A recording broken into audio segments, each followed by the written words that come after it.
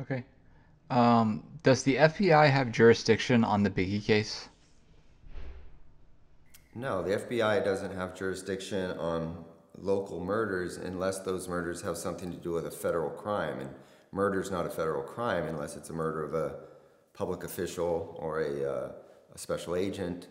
But no, they don't have jurisdiction in typically unless there's some nexus to a federal crime. There's no federal crime in Biggie's case. They had jurisdiction into public corruption. And so if it were true that, the LAPD was involved in a cover-up or that David Mack had committed a murder under the color of authority, which is a civil rights issue. So if those things had been present, then the FBI could claim some jurisdictional ownership of an investigation. So they looked into the public corruption aspect of it, trying to determine if David Mack and the LAPD were in any way, shape, or form involved in Biggie's murder. Okay. And is that what Phil Carson's was investigating? He was assigned to the public corruption unit, yes, at the time. Okay. Can you explain all the alleged eyewitnesses and why you did or did not believe them? That Phil Carson always talks about these certain witnesses that were key to the story, but obviously you had looked into them previously. Can you tell me some of them and why you found them either to be credible or not credible? I think the one, and I could be mistaken because I haven't listened to everything that Phil Carson's had to say. I've listened to some of his statements on a podcast, and I've read some articles that have been sent to me. But I think he relies most heavily on Eugene Deal as the support for his theory. Well, Eugene Deal saw very little. It's really less than Little C's and G Money. Eugene Deal saw a guy that caught his attention in the parking lot and just had an uneasy feeling, which was natural because they've already had some conflict with similar looking people the night before.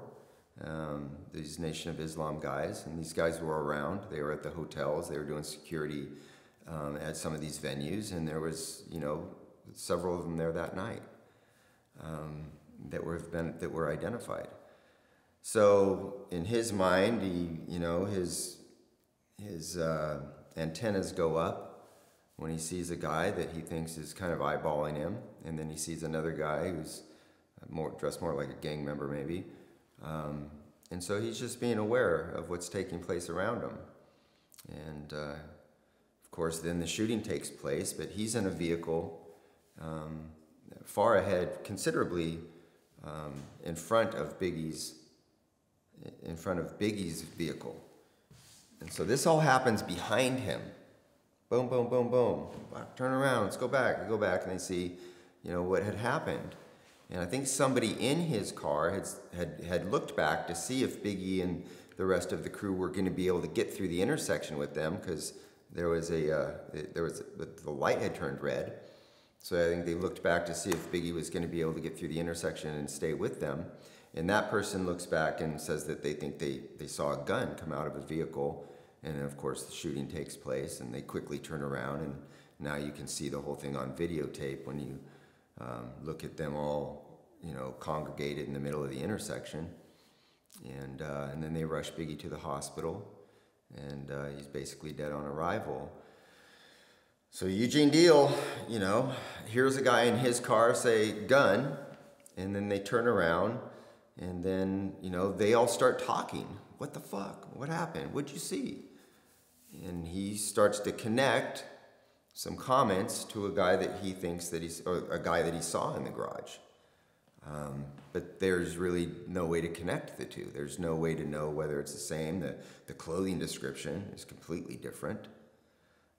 From who he describes versus the description that these other two eyewitnesses describe. So, it's inconsistent. And But because they want to continue to pursue this Amir Muhammad theory, they don't care about the inconsistencies. They don't care about the the lack of support.